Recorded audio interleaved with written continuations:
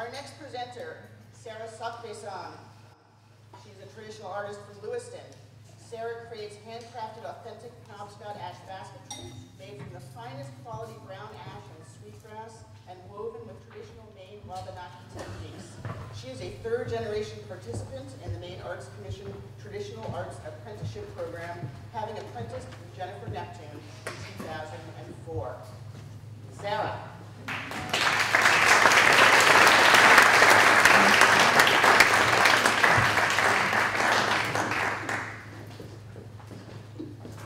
So I'm an ash and sweetgrass basket maker from the Penobscot tribe, and I've been weaving for about 12 years now, getting my start with the Maine Arts Commission's Traditional Arts Apprenticeship Program. And for me, art is something that I apply to everything that I do as a person, and honestly, there's nothing I'd rather do than create. Growing up, these are a few examples of the styles of baskets I was exposed to, and I can always remember being fascinated and feeling a strong draw to them. And I've also been told that I come from a long line of weavers, but unfortunately, the tradition wasn't passed down to me. So this is my grandmother and me. My great-grandmother, she is on the left. She was a basket maker, but her daughter didn't have interest in learning. So consequently, it wasn't passed down to my generation. So after high school, I was living on Indian Island, and I sought out the information on my own.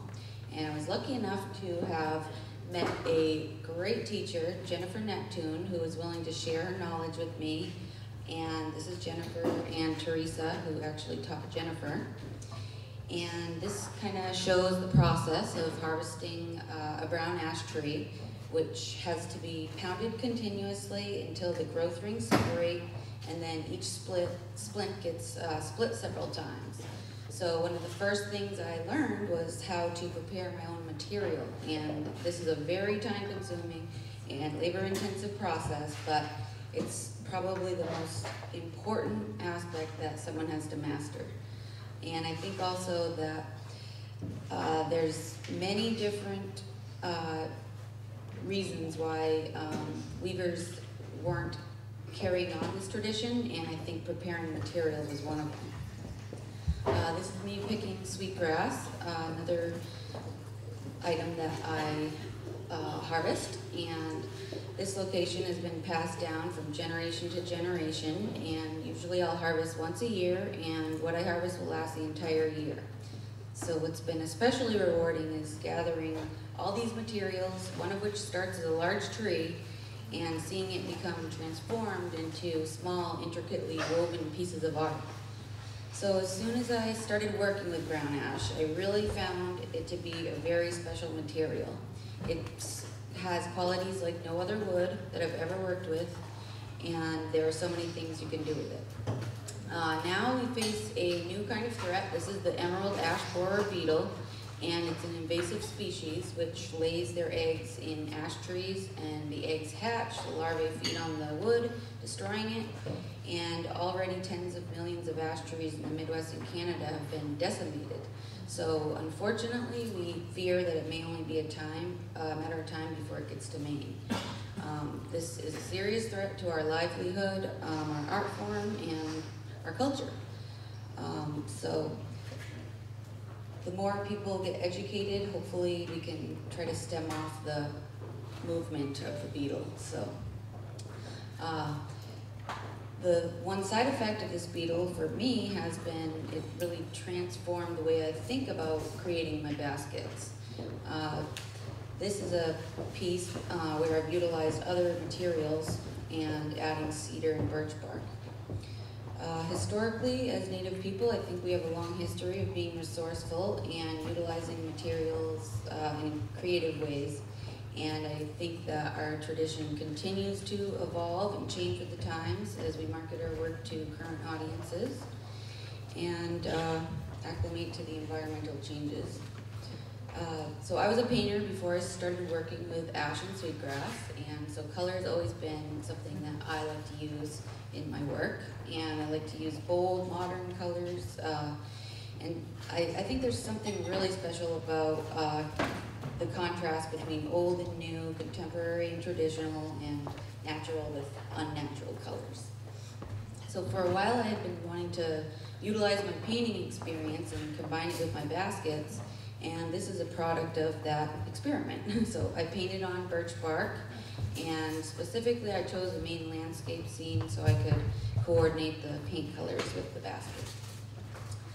This piece is, I used actual corn husks to make the corn basket look more realistic. And I think with all the materials we have available today, both modern and traditional, I really look forward to investigating the possibilities. So this kind of textural design is what I call a diamond weave, and it's probably one of the hardest patterns that I do. It's very tedious, but it was inspired by an old weave, and it was actually a ribbon curl, and it kind of gives this piece an updated kind of modern look, but the actual methods are based on tradition. I think this tradition has been evolving for hundreds of years, so I think it will continue to evolve, and these are a few examples of the material that I'm eager to experiment with. Birch bark, cedar, and spruce root. And so I really aspire to create things that are visually appealing and a reflection of myself, but also really strive to preserve Wabanaki basketry to ensure that it's not lost or forgotten. And I really see it as part of my duty to pass this knowledge on, and it's personally important to me to create art that will really inspire the future generations and keep the tradition alive. My hope is that future generations will have the opportunity to practice this art form and make a living doing something that they love, as I have. And I think there is something profoundly satisfying to perform a tradition that has been passed down from generation to generation, and it's really a true testament to the weavers that have come before me. Passing on these important aspects of our culture in the face of adversity is a very big deal, and for this art form to have relevance in a modern day context is even more spectacular.